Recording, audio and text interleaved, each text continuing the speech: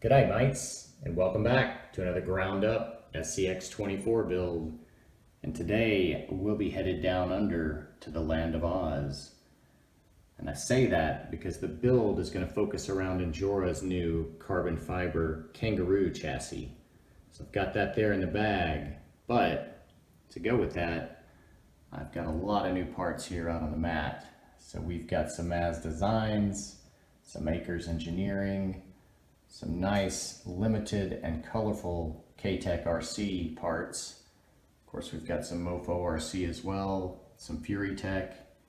We're going to round it out with a little bit of Shift RC as well. Got some nice personalized notes, some freebies and new parts thrown in as well to try. And hopefully, if everything works out with FITMENT, we'll be running some brand new J Concepts tires got here in the back. But I think without further delay, let's get into this Kangaroo chassis here, see what it's all about, see if we can't build ourselves up a little Joey. All right, time to jump into this Kangaroo chassis. See what I did there? So as you can see, this thing is comprised of multiple pieces of carbon fiber that kind of layer up to create each side of the frame rail. So I've got it mocked up there. I think that's going to come out looking pretty cool. Nice rounded roof shape, fairly reminiscent of the Hard Park Dementor vDub build. But as far as the build goes, that should be a breeze on assembly. They do provide instructions, which is a rarity in the SCX24 modification world. So they provide you everything you'll need: hardware, cross members, carbon trays, battery strap, and Velcro. So pretty complete package here for a very nice low price, as always with Injora. So I think that is that for the frame. To get this Roo jumping, we're going to need to put some legs under it. So for the axles here, I've got some nylon portal axles offered from Mazz Designs. Now these aren't his original design, these are rebranded for Mazz. You can also get them through Us or Mofo RC, but I always suggest picking it up from the little guys. He also offers, as you see, some additional upgrades for these axles. So I've picked up the brass portal box outers and the knuckles. Those come as a set. Picked up the CVD inners for the front, and then he sells these in a 2-pack, the brass diffs with his logo. And I believe I'll only be using one of these on the build. So that should round out the axles, and I've only used these one time before, a Mofo RC version. But they're very nice. It's the complete assembly. They do come with dog bones, but you get gears, hexes, pins, everything, all assembled, ready to go. Nice free spinning. So great value there in these. Of course, you get the links, the riser, everything you need. So great little package there. And then with the upgrades offered, you can just take it to that next level. But being that I've used these before, I've already kind of dealt with this brass kit. And these outer covers really don't add too much weight. The knuckles, of course, do to the front. But since the wheels, and we haven't really gotten into that yet, I'm planning on using, aren't going to have brass rings, at least for now. I wanted to add in a little more brass weight. So these are from Akers Engineering. They're mini Marauder weights. It's just solid brass, and they've got the shape of the portal box. You just friction fit those over. So a nice solution to add some more low weight right there at the wheels. And since they are raw brass, you can Dremel or chamfer the edge or sand them if there's any kind of fitment issue with the fitting them in the wheel. So that's nice, very easy to customize. But that right there covers the axles. So I would throw the brass on and we'll move forward. But as you saw in the intro, I've got some colorful goodies from Ktech RC. So I think we'll go through those real quickly and then we'll jump into assembly.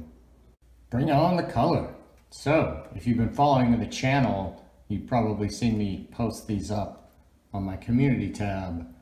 So that is where the teal blue comes from on the build as far as color matching. So these are laser engraved aluminum wheels. Custom anodized, very, very nicely done. So we will get into these a little bit more when we get to wheels and tires. But you can see here, this was the inaugural run of these guys. So very happy to pick up a set of these. So pondering the build, I went back to Ktech and ordered some matching teal parts. So I picked up the steering links and I got custom anodized hardware here, or the balls actually, instead of being the brass color. So I got those color matched, which is a nice little option. And then the reason I said we weren't going to use that second diff cover is because I picked up an aluminum teal one. So we'll use this guy on the rear to add a little color pop. When I was on the site, they did not have a teal link riser, so I picked out a gray and I created some custom shocks, which you can do that as well. You can pick out your colors. So I've got the teal kind of body and eyelets, and then I've got the gray kind of shock ends to color match this gray link riser. But surprise, surprise, when the package arrived, he had thrown in a teal link riser as well. So that gives me some options and definitely an extra to use on another build. I had to get the matching transmission case in teal. And so with that, I went with a teal skid. And then that's where the second surprise came in. So when the package showed up, this arrived with it with a nice little note here. So this is a brand new flat skid part. So I'm very excited to try this out. So I think we'll sub this in because we are using flat rails. So that ought to work just fine on the build. So just a big shout out to Ktech. Big thank you for throwing in the freebies to try out. Can't wait to get these guys installed. So that's the colorway choices right there. So now with that out of the way, I think we can get these axles assembled, but I've got one more piece that'll be going in those. And that of course is going to be a little 212 Injora overdrive for that front axle. So that should round it out. So I'm going to pick out the blue parts I need, get the axles built up, and then we'll move forward. All right, I got a little assembly progress and a few assembly notes here. So on these nylon axles, the upper portion of the diff cover kind of has a weird fitment. I had a problem with fitting a Little Guy Racing servo mount on the front of an axle, and this rear link riser was having an issue. It just wouldn't seat, and you couldn't run the screws through without tilting it.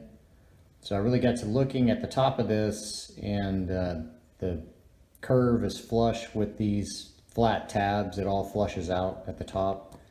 So I'm looking at the plastic mount, and it flushes out on the inside as well. You can see the curve flushes out with the flat spot.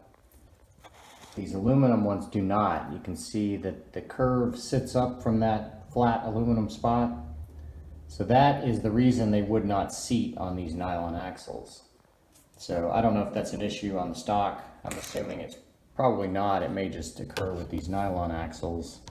So you can see I just took a Dremel sanding drum and kind of just took off some material there to flush that out and kind of widen out that hump just a hair. You can see it's a little bit thinner there on the sides of where the screw runs through, but basically just tried to make it match the nylon link riser that it came with. So test fitting it after a couple of sanding runs, this seems to work. So I'm going to go ahead and get it assembled back together. Another note on this aluminum diff cover, I had to take my rolled up sandpaper and run that in the bearing seat to get that bearing in there. You just roll it up and kind of work it around the edges.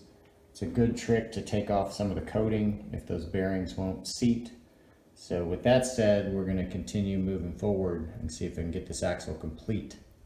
Back with more progress on these axles. So I've got this rear axle complete.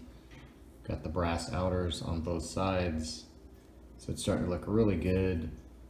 Got udder butter in the diff and in the portal boxes, so it's back to nice and free spinning. So like I said before, I do one thing at a time. So I did the diff first, made sure that was good, then put on one brass portal box, made sure it was free spinning, and then did the other. So I have the same theory with the front. So with the front, I did the diff cover, the overdrive, and the CVDs all at once. And then you can see I put the plastic knuckles and portal boxes back on there to test it first. And look at that, just super smooth, very nice. So now I'm going to do one side brass and do the same thing, and then I'll do the opposite. But that's the way you want to do this. If you put it all on at once and you get binding, you don't know where it's coming from. So definitely kind of check your work as you go. So a little bit more to go, and then we'll get this steering link on there, see what it looks like. Quick tip here I'll share with you as I'm assembling these outer portal boxes and the brass knuckles. I did this same trick on the rear as well, but these bearings are incredibly hard to get fully seated, and even fully seated they do protrude up above the face just a little bit. But to get them fully seated as you see them here, you're going to need more than just the strength of your finger. So what I did was back it up with a little piece of rubber that I cut off here, and that way you're not going to mar the surface, and then you can come in and just compress them down nice and evenly, and you can work it around and do a little bit at a time, but you should have them all squared up if you're in that far already. So it just takes a little bit more pressure to get them fully seated, but that's going to make sure that these two flat faces mate up here. If I can actually get a hold of this guy. So we'll test fit that on there, but that should sit nice and flush, and it looks like it basically is. So I get some grease in there, make sure that free spins, and then take a look at the other side. Okay, here we are with the completed axle assemblies, and these are looking super nice with that little splash of color there. So as you can see, I went ahead and installed the Akers Engineering overweights, and these friction fit onto the nylon portal box really well on this rear axle, so no issues there, just sliding those on. On the front, they did not, because the I guess the brass is a little bit smaller, so you can kind of see a gap through there to the weight. So what I did to counter that and get a good friction grip there was cut some little strips of this black tape, and I just wrapped that around the outer edge of that portal box. So you can see it there, you can see a little on the top there. But that gave me just enough extra width to get a good friction fit for both of those guys. The next thing would be the steering link. It worked out perfect. So if I square up the drivers, I've got a little kick out on the passenger. If I straighten it up, I've got perfect toe out that I was looking for. So that is awesome right out of the gate. And then the last thing I'll repeat, do not over tighten these portal boxes. You can bind those up super easy. Do them one at a time, because that's what you want in the end, nice and smooth. So I think that completes both axle assemblies here, minus the servo tray and servo. So it looks like that may be the next thing we address.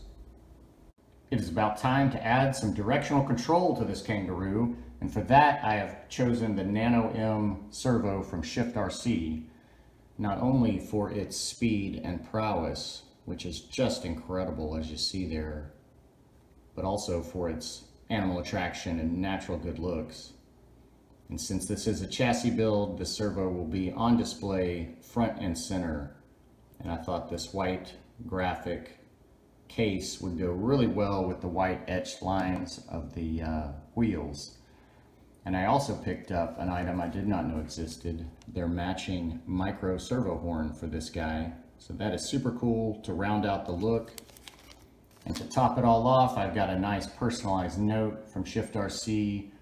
It's always great doing business with the smaller companies. You get a nice little personal touch like that. So big thank you to Shift RC. And of course, we'll be mounting this guy up to the roo with Mofo RC's aluminum best servo mount ever. It's got the adjustable posts just in case we need to move that servo forward or backwards. And with that said, let's get this stuff installed.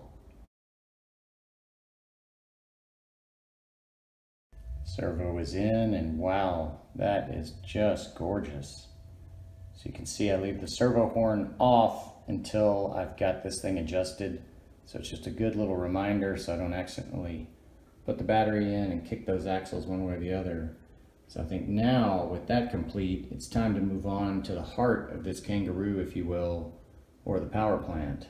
And so for that, I have Mofo RC's little NanoBam 3200 kV brushless motor, and we'll be using his transfer pinion standard mount here that'll put that motor right there in the stock position very low, And then I've got some hardened steel gears from Mofo RC, some Fast Eddie's bearings, and of course, we'll be putting that in some matching anodized teal aluminum. So I think I've got everything here for assembly.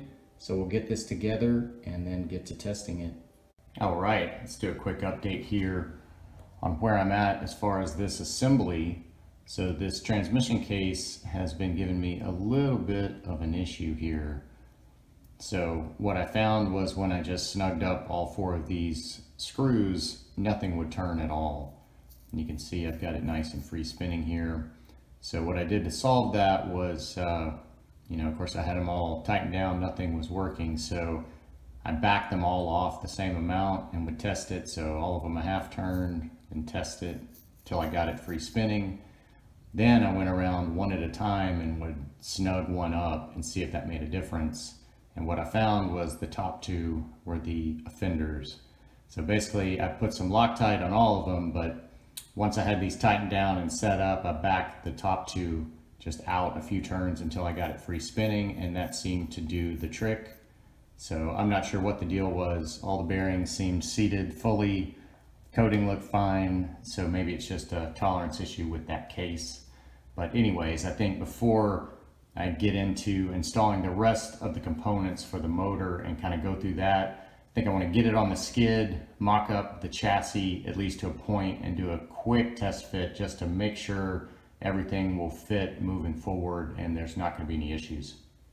Looks like we have the beginnings of a Kangaroo here. So I've got this chassis mocked up here. So I want to go over a few things about this chassis.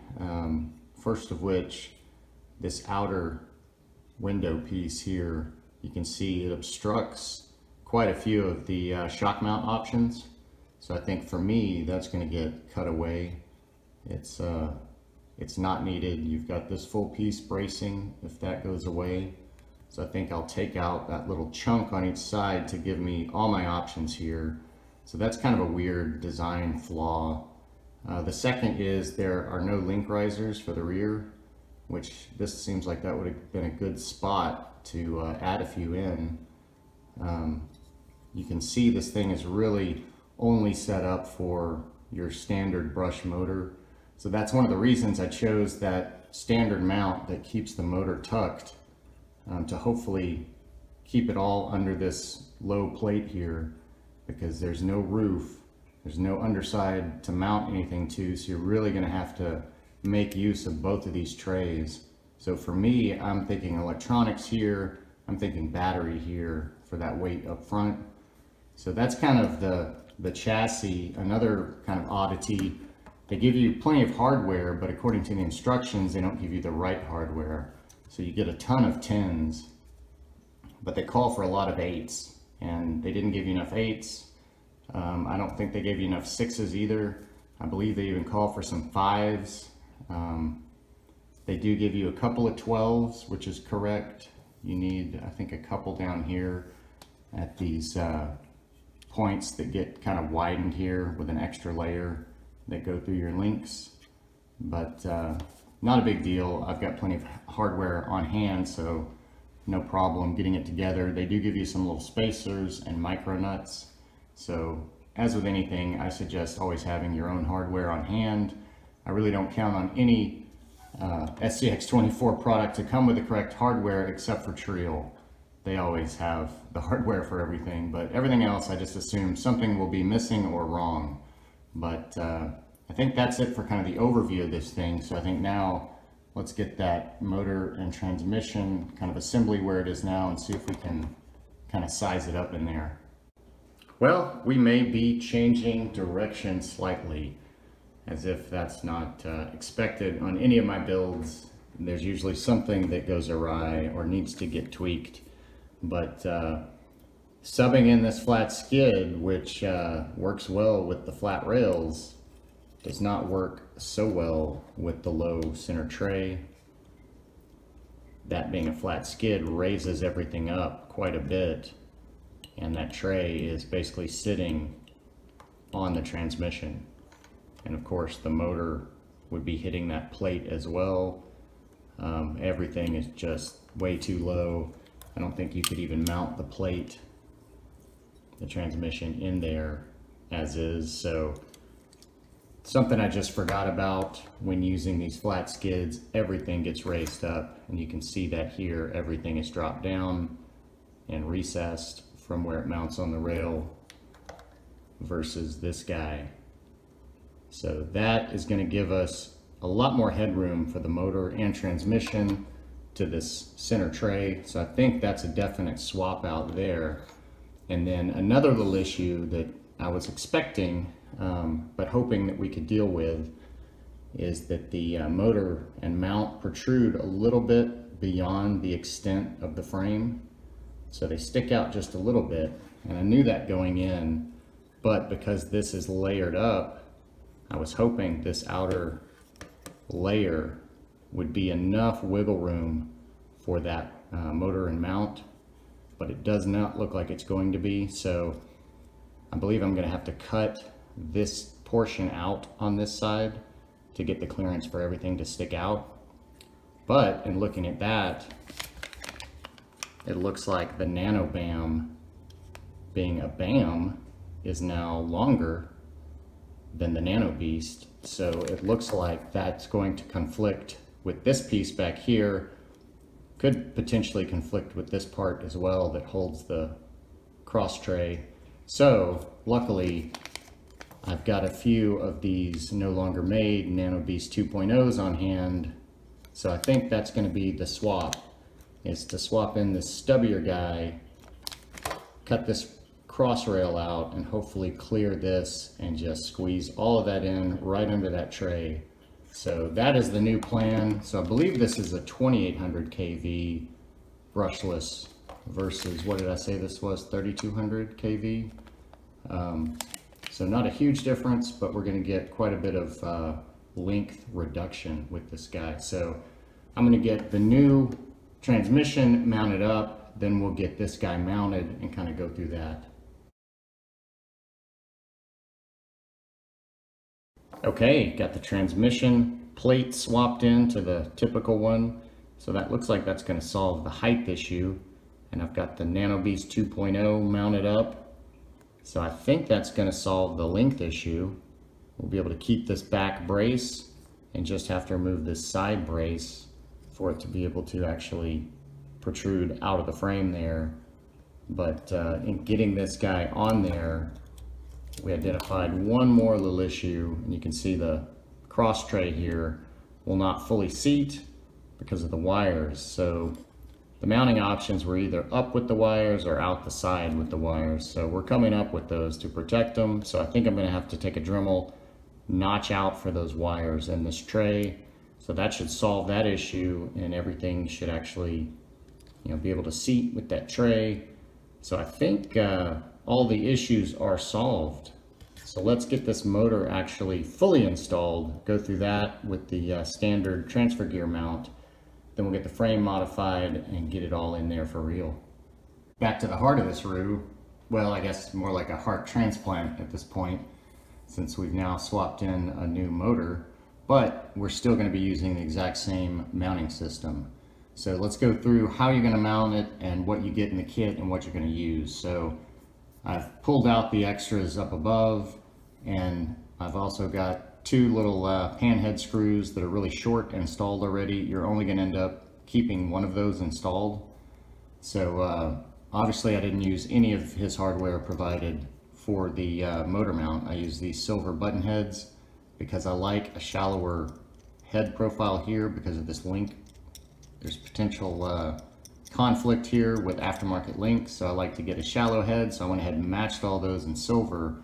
So I've got some extra black hardware to save for something else. So to start this process, you need to do exactly what I've done here. You need to mount the motor up with two of these little guys, and actually take like two more and just barely run them in just to make sure I've got good alignment. So what I'm going to do now is actually take this one out, put Loctite on it, and then put it back in and leave it.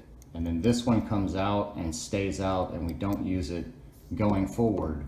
So then once that is in there with some Loctite, we're going to actually put the spur gear on here and get this on here. So that will go on here just like that, and you see they're not touching. So that's why you get this little extra pinion gear. So this is your transfer gear that's going to go right there, and you can see that aligns with one of the holes there. So you're going to put that in, and then you're actually going to want to set the case on at this point, or the cover, if you will. Now you're going to want to take these 3 long screws, and that's where they go. So they'll go into the motor and secure the motor, and then one of these is going to go through and actually be the shaft for that spinning transfer gear right there. And then the remaining 2 shorties are going to actually secure the plate on there. So that's the process, super easy, and you can see why it's called a transfer gear right there. So we're going to get this installed, and then we'll do another fit in the frame with it modified and make sure it's all fitting perfectly, and then we'll test this thing. We are just about ready for another test fit, but I had a couple notes after getting this motor installed. So of course I installed it without having it on the transmission skid, just to make sure it was free spinning, and it was. And then once I actually tightened these down and secured it, it was bound up. So again, I had to do Loctite on both of these screws, and then once that's set up for a few minutes, back those out until I got the same kind of free spin that I was getting before I installed it on the skid. But looks like everything is functioning just fine now. So I went ahead and got the frame cut, and you can see my little pieces here, little scraps. So this is the driver's side. So I just took off this back brace to open up all of these shock mount positions, and the tray here, you can see I notched for the motor wires, and then this side was the big change. So I ended up having to take a little notch out there for a screw head on the motor case. You can see these guys kind of stick out, but not a big deal. And then of course took out that diagonal, and then this diagonal as well. So pretty easy work with a Dremel cutoff wheel and then a little sanding drum to make it nice and smooth. So I think I'm going to get this installed, and we'll take a look and cross our fingers everything clears. The transplant was a success. So I did have to do a little more tweaking to the tray fitment, and I'll show a shot of that. But it was just not sliding all the way forward with that motor case. So I put a little clearance in for that. Of course, took out these upper braces on each side to open up all the shock mount positions there. And then the only other little fitment issue I had was just a little bit of clearance on the back side of the frame for this upper piece of hardware on that motor case, but you can't see a cutout on the front. And I did the same for the bottom back edge of the motor. So you can see that little slot through there. So it was barely kind of kissing the frame. So I just kind of carved out a little bit on the back side, but again, you can't see it on the front profile there. So this carbon is super easy to modify with the Dremel cutoff wheel and a sanding drum. It just goes through it like butter. So not hard at all to do, but overall, very happy with the fitment of this little motor. And I tell you what, I'm sad to see it go off the market. I think this NanoBeast 2.0 is my favorite motor for these little guys. You can't pack any more torque and power into a smaller little package than that. And look at that, it doesn't even stick out the back to foul the links or anything. And this standard mount is just perfect to keep it nice and low. And you can see there, it's sticking out the side just a hair. But man, nice and tucked. So I think now that the transplant is a success, I think it's time to see if we can get a heartbeat in this thing.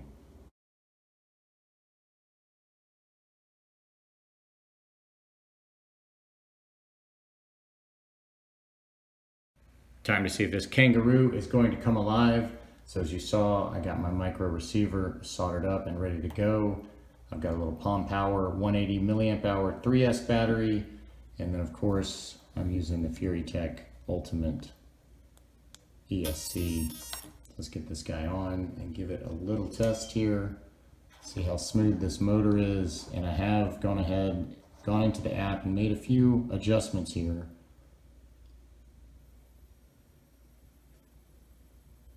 So nice and quiet at low speed.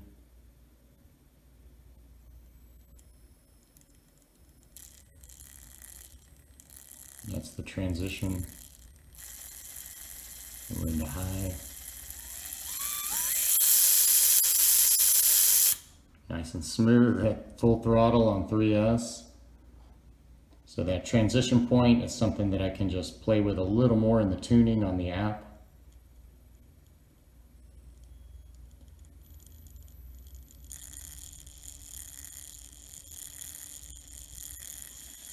But honestly, I hear it more than I actually feel it as far as the vibration. So I gotta say, I think that checks off all the boxes. It's smooth, it's free spinning, it's functioning great at full power on 3S. So I think with that, we can move on to a different appendage of this Kangaroo. Moving right along. So I guess if these are the legs, then we've got to get them attached to the body. And if this is the hinge point, then these are the knees of the legs. So we've got to get some links on to get these legs attached to this Kangaroo. So for those links, I've got Akers Engineering. These are flat cut links laid out on the table. And of course, I've got way more than we're going to need. You can order these by the pairs. So I've ordered all that they offer lengthwise, I believe. Not knowing exactly how I wanted to set this up. So what's interesting about Akers is they base everything lengthwise off of the C10 JLU Bronco links. So I've got some C10 links laid out here, and then this black one is a deadbolt rear. So that the way that they set these up on the site is the U-Rock links, which are on the bottom, are +6.5 for the front and for the rear. So you can see that they're a little bit longer than the typical C10s. Then they have a +10.5 rear, which is the deadbolt. And then they have a typical C10 front, which you can see here, got the link sitting on as well. So originally I was going to do kind of a mix and match, but getting this and looking at it and knowing that I can move these bars as needed and potentially chop the nose back, I think I'm going to go more with the U-Rock to keep more of an equidistance, I guess, from that transmission skid. Not quite. I mean, the rear is still stretched, but not as far as this one. So it just really, it changes where this skid is going to sit in relation to your wheels. So this being so light, I don't need it scooted way up front. I'm going to have the battery in the front anyways. So I think I'm going to go with their full U-Rock set, which is just a +6.5 stretch from the C10 in both directions. So I'm going to get these assembled, and then we'll see about getting a mock-up here.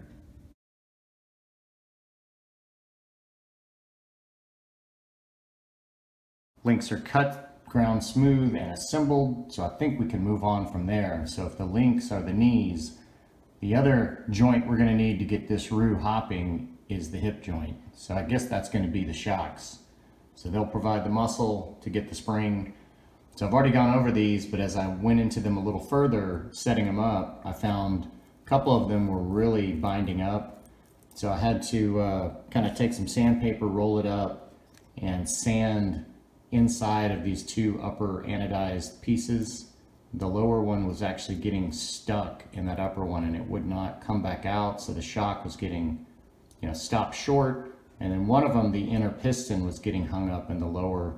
So I swapped, disassembled, swapped some pieces around, sanded, and got them all nice and smooth. So I don't know what the deal was. I'm assuming just some coating got in there, but something to check for, not hard to fix.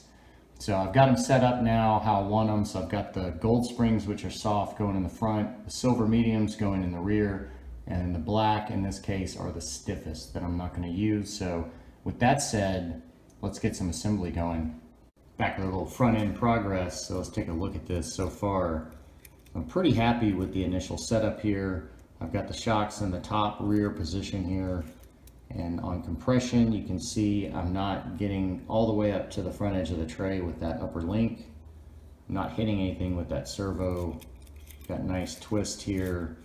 Not really hitting anything with these two little pieces, but I think they're pretty useless. So I think I'm going to chop them off right here in front of all the shock mount points.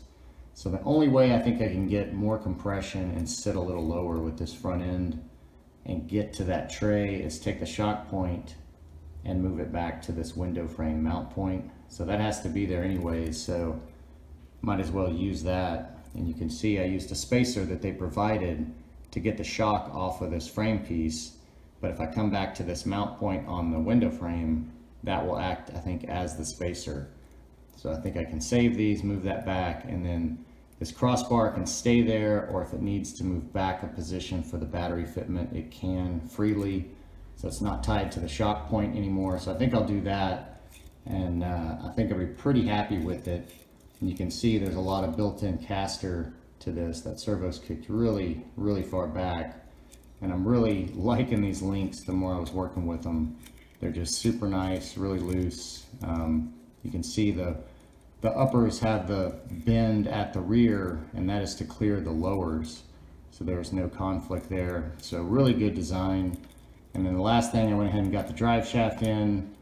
You can see at full compression, I'm almost touching, and then that's full dropout right there. So plenty of engagement on that guy. All that took was taking a rear C10 and a couple tries here until I got it right with the little pipe cutter, and got the length I needed. So I've got a deadbolt rear that I'm gonna have to do the same with.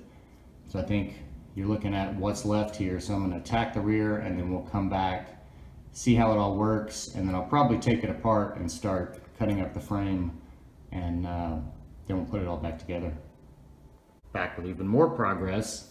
So I've got the front tweaked as I discussed previously, so you can see the shock mount is moved back to that frame point, and remove the spacer because it's no longer needed. And then you can see I put in a center limiter rubber band there, and it's the first time I was able to use one of these threaded brass Injora spacers. So those come with their 4-link kits to do exactly what I'm doing here. So usually I'll run longer hardware kind of head to head and slip a rubber band in there, but I just use their little spacer piece instead. So that gives you center kind of limiting there, kind of pulls everything down, but it allows it to drop out if needed, you know, coming over something, and it also allows for full twist, doesn't hinder anything. So you can work with the tension there just depending on how low you want to pull that thing, but no matter really how tight you get that, you're never going to hinder your side-to-side articulation. So it's a good way to do it right down the center. One thing I forgot to mention earlier on these shocks is I took out the outer O-ring, which is pretty typical on the telescoping shocks. You want to take it out on that outer larger flange piece of hardware there, so the shock still stays on that little ball. But pretty typical thing to do on those. So moving along to the rear, you can see I've got these installed as well, and man, again, these links are just super cool. You can see they kind of jog up again to avoid that lower link, and then that also serves to avoid a longer motor. So if you had like an 050 can motor, it gives you a little more clearance right there. Of course, we've got the little stubby guy, so it's not an issue anyways. And then you can see here the shock point. I ended up not using any of those 4 that I opened up the positions for. I used my own thicker Injora spacer there, and that was to get out past that hardware head there, you can see, for my cross brace. So that cross brace is basically set up at the bump stop. So the shocks are at full compression and those uppers are hitting that crossbar. And then you can see again, I've got a center limiter rubber band. So this one's a longer, thicker one that's just hooked on each side and looped, but it's still the same principle. You get that center tuck, but you still get the full twist. So overall, it's keeping everything nice and low there. So I think I'm very happy with this setup, but like I said, I think I'm going to pull it apart now and start chopping on the frame a little bit. And the question now to me is, do I take off this rear piece kind of past the shock mount point and just have the roof line come back and cut back in? That might be kind of cool, because this piece is again useless back here. Got the diff getting fully up into the frame there. So just some options there, and those are basically visual neither one of those really hinder anything, but that's the state of the Roo so far. So I think once I come back, we'll have this thing looking a little more complete. Well, as they say down under, too easy, mate. So you can see I did end up chopping that rear extension, and I think that was a good decision. I'm really digging that new roof line. So really clean, nothing beyond those shock mount points, except for the rear legs of this Roo. And then of course the front end, I did the same treatment, cut it flush, got rid of that extension. And the only other tweak I made on reassembly was adding another little rubber band to that front axle with the servo on it. It added a little more weight, so I needed a little more tension on the dropout. But other than that, I think this Roo is about ready to hop. But one thing we're gonna need to do that are some brains. So you know what's next.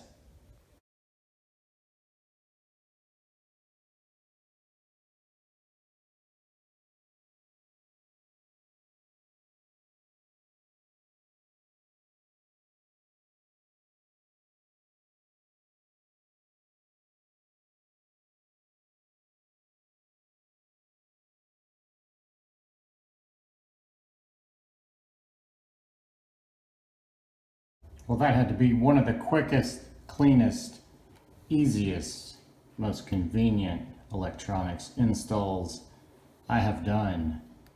Everything just found a home, super easy, not a lot to even accommodate there.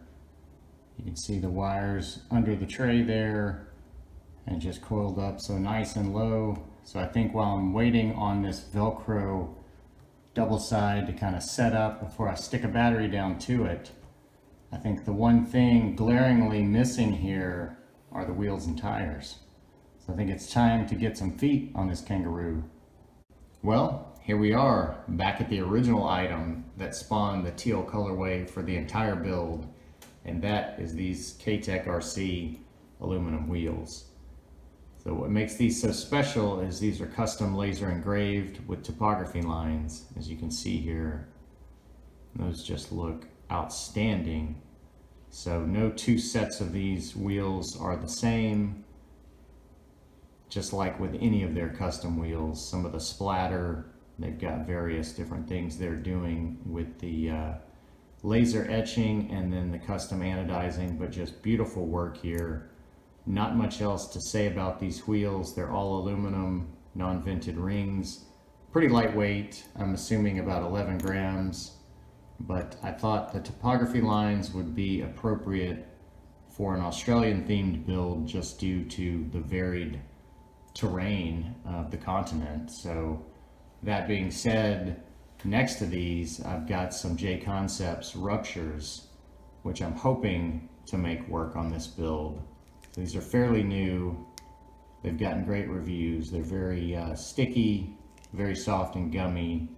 And they're coming in at 63 millimeters. So we'll just have to see if that height is going to work with the laid down angle of those front shocks and the CVD turning angle. But we'll get one together, get it mounted up, do a quick check, and then if we need to change course, we will.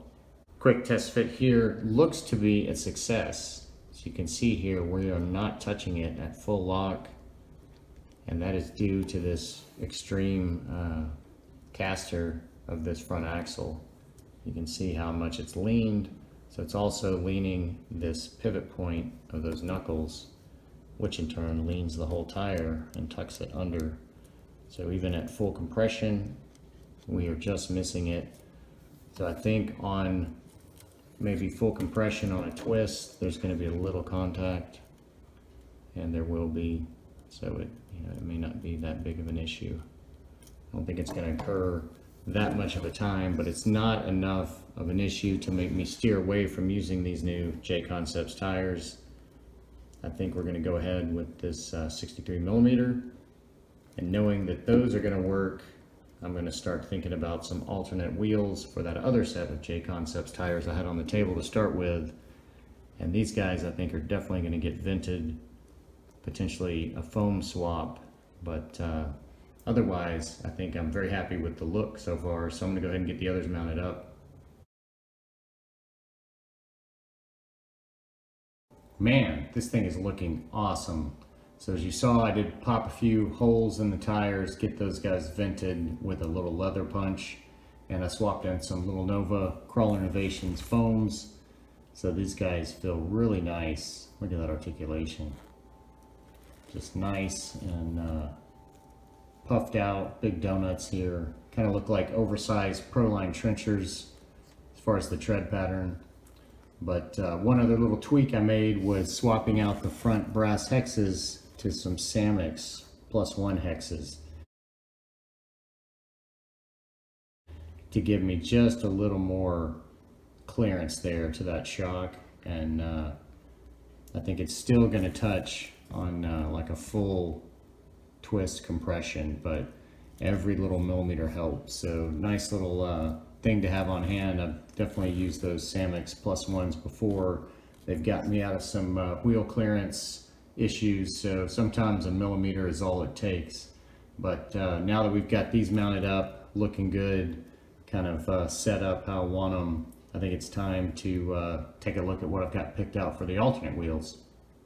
Okay, for the second set of wheels, I've got these Trio silver type B's picked out, and I purchased these a while back, and the only style I could find had the green ring, which wasn't really of any consequence to me, since you can see here I'm going to be replacing the ring with some Mazz Designs carbon fiber rings. So we'll kind of match the frame with that carbon fiber, and since I bought these quite a while ago, these are brass rings on these, and since I'm running light wheels, I want to keep these light as the alternate. So luckily Trio has now come out with some aluminum rings. So these are great if you want to tune, you know, half brass, half aluminum, or you just, like me, have a brass set and you need to lighten it up. So I'm going to use some Mazz scale hardware to dress these up. And then for the tires, as I mentioned earlier, I've got some J-Concepts holds here. So these again are 63 millimeter. So it looks like these are going to work. These are the same green compound, feel really nice and sticky. So I think on these, since I'm running low on little Nova foams, I think I'm just going to vent these and give it a go with the J-Concepts foam. So got a lot of screws to get in, so it's going to be a second for me, no time for you, but I'm going to get these mounted up. Looks like somebody made a mess here. So I've been going kind of around and around on the fitment of these J-Concept holds. What the deal was is they actually measure out at a true 63, whereas these ruptures end up being more like a 60. So that was really causing me some problems at full lock, full compression, getting into the shock, especially on a twist. There was no way the tire would be turning, especially with these big paddle lugs. So it got me kind of looking around for solutions. So of course I had some +5 hex extenders and I put those on. That pushes the wheel out so far that the whole weight is basically exposed on the inside rather than being tucked in like that. So I didn't want that. Plus you lose this advantage of not having scrub steer with the portal width. Once you add that +5, you're back to getting scrub steer again. So that was not the solution. I didn't need that much width. That did in fact fully clear the shock at all conditions. But I took that off, kept looking around, and I found this old set of Millstone Max overweights. So I used the full set of Millstone weight hex weights, and then these are optional overweights that slip on the back of them. So if you don't use these, you can see there's a little retainer built in, and then of course the thickness of this. But if you don't use these on the kit, there's little brass collars that basically make up that little bit of thickness. So they're about a millimeter and a half maybe. Anyways, had 2 of those laying around, and somehow they just magically slid in and fit flush in these portal housings.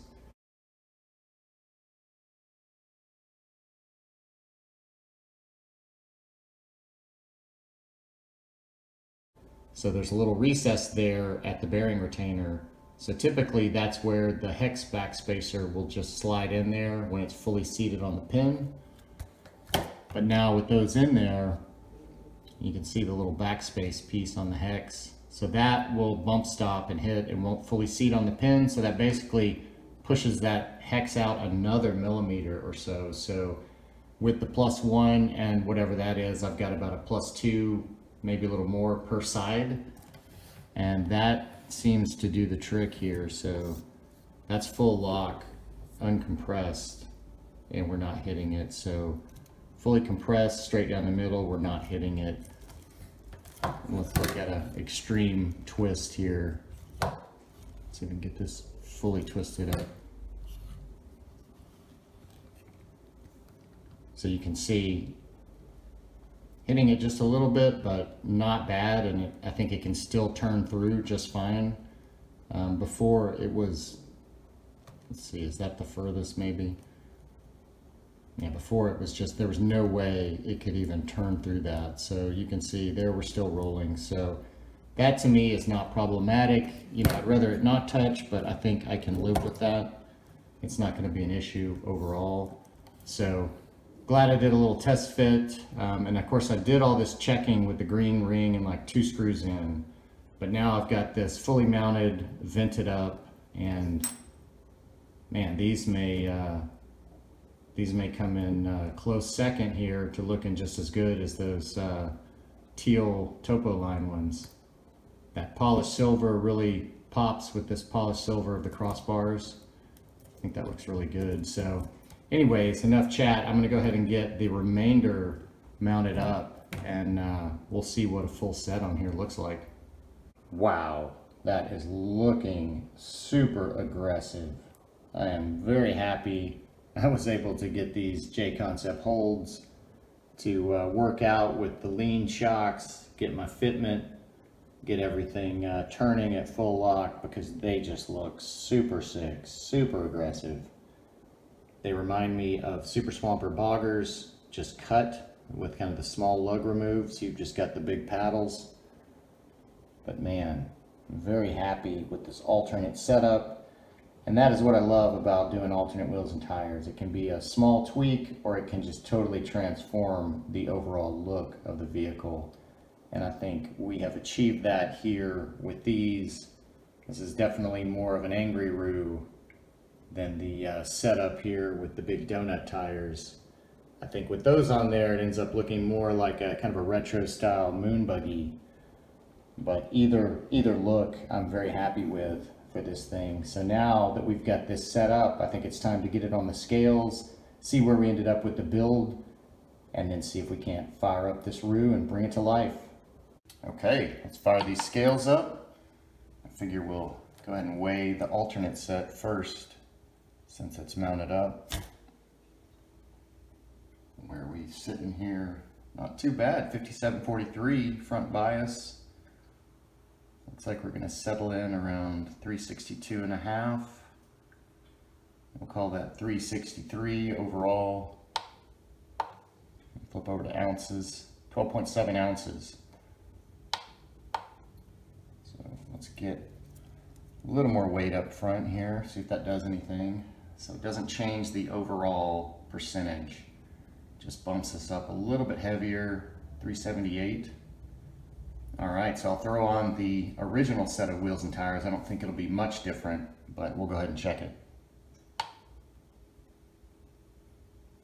Round 2 of the weigh-in. So we've got the original moon buggy wheels and tires back on there. So yeah, about the same weight, 366, still at a 5743. Let's toss this in. 381, so a little bit heavier with this set of wheels and tires, but not enough to really make a difference. All right, I've got the final component that we're going to need to get this Roo moving installed. Got the little 180 milliamp hour Joey tucked in the pouch there right in front.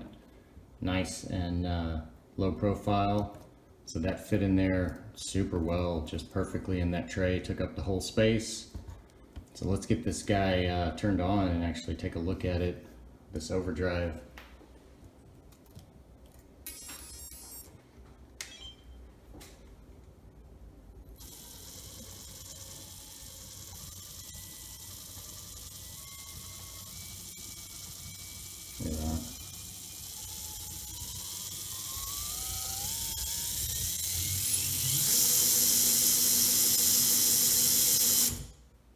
nice and smooth. Very happy with that. Look at that, almost stopped it and lined them up here. There we are, back to straight. So I think that was about 4 turns to bring it back to equal. So we'll check it again and count it. And go a little bit slower here so we actually see this overdrive in action. So I'm thinking this was a 23%. Trying to think back. So this is turn 2, turn 3, and that's turn 4. So yeah, 4 turns and we are back to equal. So that's the overdrive. Looks like it's working.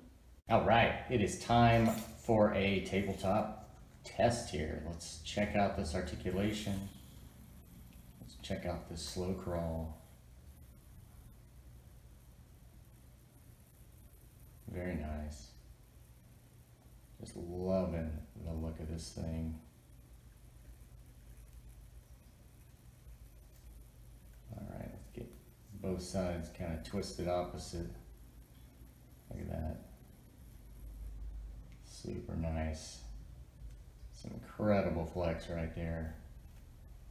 I'll creep it down. So much control with these brushless motors.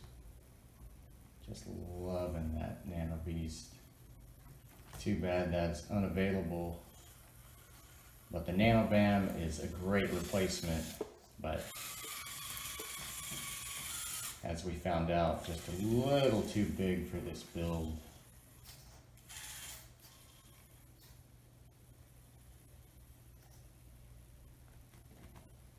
Some nice tire squish there.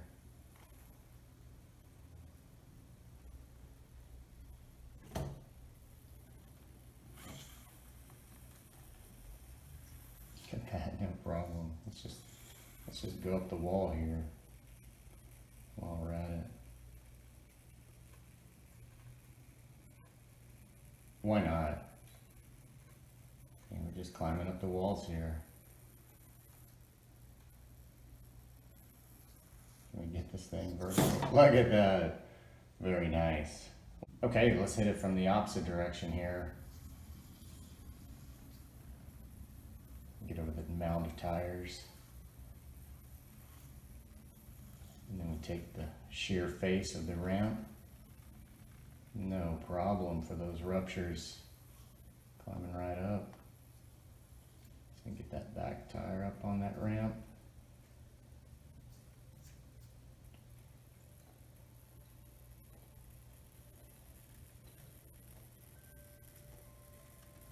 There it goes. Very nice. Very, very nice. Well, crikey mates. Looks like this is the end of another successful build. And I must say, looks like we have ourselves a roo. So I'm just super happy with this build. Just loving the cuts that I made to the frame. I think that really changed the overall look. Just digging the color scheme as well. Both sets of these wheels and tires look just incredible. Couldn't be happier with those guys. And man, these links are just super cool. So glad I went with these. I was inspired to go with these off of my original Dementor vDub build, and I actually was going to get the Hard Park Dementor links, but they were sold out. And luckily that made me look around, and I found these at Akers, and they've got even more options in length than Hard Park, I believe. But just super great products there on this guy. Loving the look of the servo as well, and of course the Nano Beast 2.0, and now the Ultimate as well, that is no longer made. That is discontinued as of this video, but even still, just a great little chassis. You could build this with any number of parts, motors, ESCs, and it would be just as awesome. So I've got the Dementor out here on the table just for a quick reference, quick comparison. I can get them both in the shot here. So the Dementor is quite a bit smaller overall Of course, it's got a little bit smaller tires on it as well, but you can see it's got these nice hard park blade links as well. So I'm really digging those, just given such good clearances. I think I'm going to start going with more of these custom links for more builds. You just get much better performance out of the links overall. But there's kind of the size up. So I would say that this Injora Kangaroo chassis is kind of the everyman's Dementor vDub, if you will. A lot more affordable, a lot more accessible than anything from Hard Park. Not to take a knock at Hard Park in any way. It's just very hard to get a hold of this chassis, whereas anybody can get a hold of this one. And you don't have to build it how I built it. You could definitely build this a lot more affordable. I kind of went full throttle with most of the parts on here, but that's the way I do it sometimes. So anyways, hope you learned something on this build. Thank you for coming along with me on it. I hope you enjoyed it. Definitely was a fun one for me, especially since I've been down to Australia several times. Really love the continent and the people and the culture, everything about it. So definitely a fun, inspired build for me. And with that said, thanks for watching.